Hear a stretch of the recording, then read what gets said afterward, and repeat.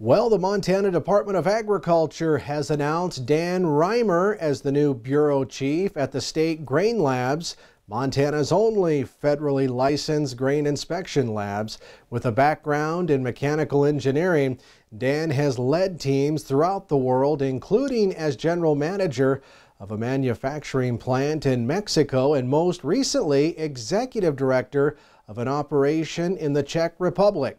Established in 1921, the State Grain Lab is now in its 100th year of providing producers and agricultural businesses with quality assurance and consistent, unbiased results. Now, the labs, which are located in Great Falls and Plentywood, also host visitors from across the world who come to see how their state-of-the-art equipment and grain grading processes work firsthand. And finally today, industry speakers and chute-side discussions are all part of an upcoming Wyoming sheep seminar in Powell on May 10th and 11th.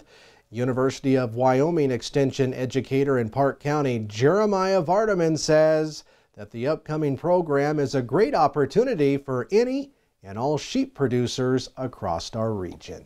We've tried to cover the gamut with the presentations and the diversity of speakers and diversity of topics. I will say that the seminar probably does slant a little bit to an irrigated flock management, or maybe on a smaller private operation, more than our traditional wool growers out there and big range country. But there's still some topics in here that are going to be relevant and beneficial for any sheep producer, no matter what breed of sheep you're doing and what location. Andy says to get registered, just call their Park County UW Extension office there in Powell at 307-754-8836.